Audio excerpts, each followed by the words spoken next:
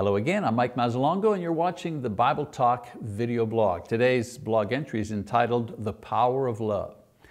Well, I saw Muhammad Ali, the boxer, making an appearance on TV the other day.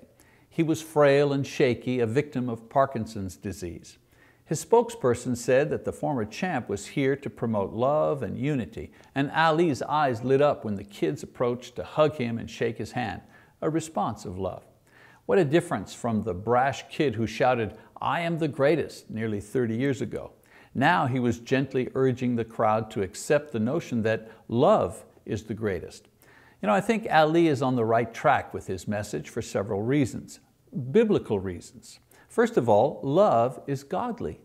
The Bible says that love is the quality that most defines God's character, 1 John chapter 4, verse 8.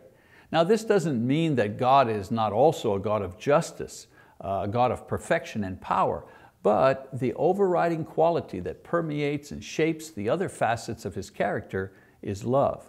Secondly, love is powerful.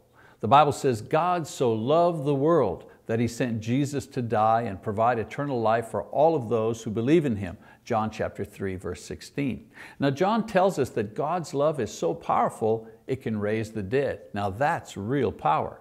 The champ was the greatest fighter of his day, some say of all time, but his power in the ring and his bravado outside only made for division and inflamed passions among his fans.